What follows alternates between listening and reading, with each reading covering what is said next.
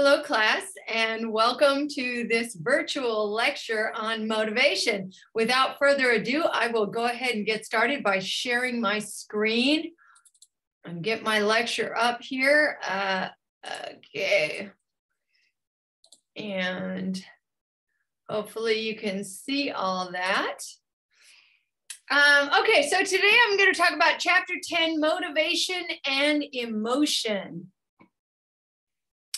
First, I'll talk about motivation. I'm going to talk about some theories of motivation. Then I'm going to talk about two specific motivations, hunger and eating. Well, really, that's the same one. And then another specific motivation, sexual behavior. And then finally, I'll talk a little bit about emotion toward the end of this chapter. This lecture will be broken up into two different videos. So first off, what is motivation? What does that mean? When we're motivated to do something, we are kind of compelled to do it. We have a want or a need that leads us in that direction. You may be motivated, for example, to check your Snapchat or social media or email or whatever. It directs us toward a goal, and it feels like a want or a need in that direction. So motivations can come from a couple of different places. One, they can come from within you, and another, they can come from outside of you. From inside, we see motivation as intrinsic, in meaning inside, right? So sometimes we're motivated out of curiosity, out of interest. You may be motivated to do well in school, for example, because you're actually really enjoying learning, right? But then there's also extrinsic, and that's why that's when you're motivated for something outside. So for example, you may be motivated to please your parents, and that's why you're doing well in school. You're working in school to please your parents. You see how that's outside rather than inside. So we call that extrinsic, from the word external, outside. Okay. We're going to talk about a couple different theories of motivation, three of them in particular. So the first one is drive theory. And drive theory says that basically what we want is to be chill. We do not want to be too hungry, for example, or too full. We want to be right in the middle. We don't want to be too hot or too cold. We want to be right in the middle. We don't want to be too freaked out and stressed out, but we also don't want to be too bored. We want to be right in the middle. And so what the drive theory says is that when we get out on a limb, we get too hungry, that's going to motivate us to get back to the middle. If we get too full, that'll also motivate us to get back to the middle. And so what we're doing is we're finding this middle, or this what we call homeostasis. And motivation comes when things get too high or too low. And there's another issue is the level of arousal, because level of arousal is sort of how stressed you are.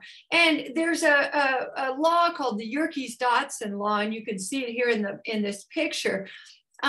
We do best when we're a little bit stressed, not too stressed. That will mess up your performance. For example, if you're a little bit stressed for a test, that will tend to make you study. So that's actually good for your performance. But if you're too stressed, then that can mess up your performance, because it's hard to think when you're too stressed.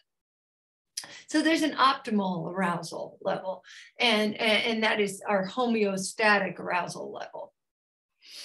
Okay, next theory of motivation theory number 2 is self-efficacy theory. Efficacy, coming from the word effective, is believing that you yourself are effective, believing that you can do it. And this is a big factor for motivation, whether or not you believe you can do it. Because if you think that you can't do math, for example, you won't even try. So believing that you can do it affects your motivation, in the sense that then you will tend to move toward it. So if we can get people to believe that they can do math, they're more likely to do well in a math class, because they're more likely to try, basically, in practice. Finally, the last theory of motivation is called Maslow's hierarchy of needs. And as you can see in this picture, these are different needs that are on different levels of a pyramid. And the idea behind here is that we are motivated toward these things, but we only become motivated toward the next level after we satisfy the first level. So the very first level is air, water, food, shelter. You know, these are the most basic things. Like if you don't have this stuff, you don't give two craps about anything else at this point. All you think about, if you don't have enough food, all you think about is food. That's it. You don't really care about anything else. But once you've got all that food and water and shelter stuff taken care of, then you start to be concerned about safety and security. If you have all that taken care of, well, then you start to be concerned about your sense of love and belongingness. And then you start being motivated to find friends and stuff. But if you don't have any air, you're not thinking about finding friends. You know what I mean?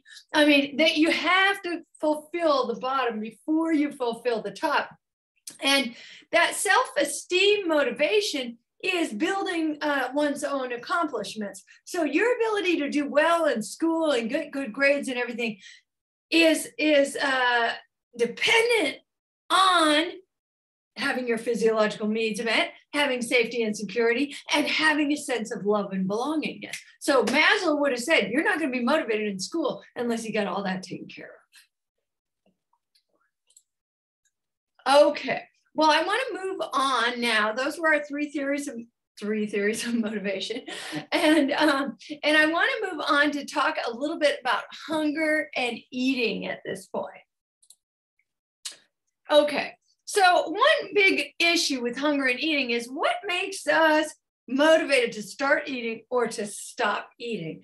And there are a number of what we call physiological cues, or cues having to do with the body, what our bodies are telling us that makes us eat. For example, having your stomach empty. We start to get some hormonal action in the stomach when it gets empty, and then it kind of growls and stuff, and that will get us wanting to eat. Also, your blood sugar going low. So whatever you eat is transformed into sugar in your blood or glucose in your blood, which powers all your cells and everything like that. If you haven't eaten in a long time, sometimes your glucose can go low, and then that will make us hungry. Satiation is another word for feeling full. So this is a question of what makes us feel full. There are some hormones that make us feel full. One of them is called leptin, and it is a hormone that comes from fat cells. So if you have a lot of fat cells, you will tend to feel fuller, and so that's your body's way of kind of pulling back. Another thing that makes you feel full is your the stretching of your stomach. So when your stomach actually physically gets stretched, then that makes you feel full. And all of these signals, blood sugar, hormonal signals, stomach stretching, all of that feeds back to the hypothalamus. Remember the 4 F's. One of those F's is feeding. And so the hypothalamus is going to handle all those signals. But there's a lot of environmental cues too. For example, the size of the plate. If we have bigger plates, we tend to eat more. If we have all you can eat or a lot of varieties of food, we tend to eat more. So there are lots of things that make us eat. Time of day can make you eat and things like that. So there's a lot, apart from what's going on in your body, there's a lot of other things going on. Social situations make you want to eat even if you're not hungry. So you've probably seen this before. This is called BMI, or body mass index. And you can pause here and kind of see where you're at by looking at your height and looking at your weight to try to see where you are health-wise in terms of body size. But I want to turn to issues of obesity and why it's so hard for people to lose weight. So we have a lot of problems losing weight. Losing weight is actually one of the most difficult things to do, not in the short term, because that's pretty easy, but losing weight in the long term is very difficult. And I want to explain why that is. One thing is that we have this concept called metabolic rate. That is what we call our metabolism, right? So if I have a fast metabolism, that means I burn calories really easily. I can eat a lot and I won't gain weight. If you have a slow metabolism, then you tend to gain weight more easily. Well, what happens is that our metabolism can vary according to where our body wants to be. And that's what we call a set point. So most of my life, I have weighed the same amount. Since I was maybe 18 or so years old, I was about right around 125, 130 pounds. I have been there almost my entire life. Doesn't mean I haven't eaten a lot at times. I eat a lot at times. I will go and eat a huge amount, for example, at once. And then at other times I eat less. But what happens to me and what happens to everybody is that when you eat a lot, your metabolism will tend to speed up to bring you back down to that set point. My set point is about 125. If I start to lose weight, my metabolism will slow down to bring me back to 125. So I will tend to stay at that weight. And so that's kind of a problem because let's say you want to lose weight. If you start to go down in weight, your metabolism goes down and tries to bring you back to that original weight. So exercise increases metabolism, and exercise is effective for weight loss, just hard for people to keep it up. The gastric bypass or band surgery tends to be the most effective way to reduce obesity, in the sense that what it does is it restricts the size of the stomach so that the stomach stretches out and tells the hypothalamus, that's enough food. But it requires surgery. And of course, with surgery, there's expense and there's pain and there's all kinds of possible complications. So it's really tough to lose weight. So people get into this dieting cycle where what they do is they start to diet and then they get this kind of famine response. They start to lose weight, but their metabolic rate goes down. And so then their body holds on to calories more. It won't burn calories as easily. They start to store fat because their body is going, wait a minute, we're losing. Let's get back to that set point. And then what happens is then they fall off of the diet. And they will tend to binge at that point, because if you've been starving, now you want to binge. And so you eat a whole bunch, but your metabolic rate is still really slow. And so you tend to gain very easily. And so what happens a lot of times with dieting is it actually makes you gain weight rather than lose weight. So dieting is a tough thing. Well, if you want to lose weight, there is a small set of dieters who have lost weight in the long term, meaning over 5 years or 10 years, they keep the weight off. Most people will gain it back within a year. 90-some% of dieters gain the weight back in a short period of time. But here are some things you can do if you want to lose weight. Recognize that eating and exercise changes have to be permanent. So people go on this low carb diet or no carb diet, eventually they go off of it and then they gain the weight back. It's sustainable over the long term. Or maybe you can, if you eat only grapefruit, you're going to lose weight. Yeah, but eventually you're going to have to eat something else. You know what I mean? And so you got to find something that's sustainable. Same thing with exercise. You say, well, I'm going to start going to the gym. Guess what? To keep the weight off, you got to keep going and keep going for life, for the long term. Minimize your exposure to temptation. We know that what happens with, if you have a thing of chips out on the counter, that will make you eat, even if your body is not particularly hungry. Just seeing it makes you eat. So put away those chips. Don't buy the chips. Hide everything so that it's not immediately accessible.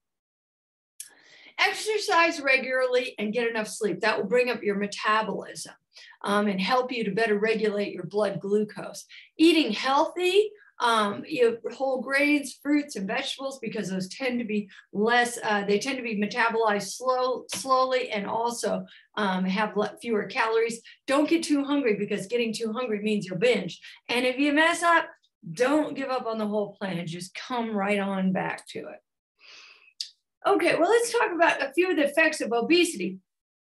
there are some physical effects of obesity, and then there are social effects of obesity. I'll let you review those physical effects. You probably already know the problems associated with obesity in terms of our physical health. But there are also social consequences to obesity. For example, there are stereotypes that obese people are lazy or unmotivated. And because of those stereotypes, we see discrimination on jobs, that obese people are less likely to get called back, for example, for an interview. Wage discrimination, obese people tend to make less money. Romantic relationships, people who are obese tend to have fewer and shorter romantic relationships, is what we find in the literature. So there are a lot of social consequences to obesity, and that's something that we have to grapple with as a society, because we have this premium on the idea of thinness. And these kinds of stereotypes are akin to gender stereotypes or race stereotypes. And so it's something to really think about within ourselves. Okay, well, we're going to go on to sexual behavior in the next video. You guys have a fantastic day, and thank you for listening.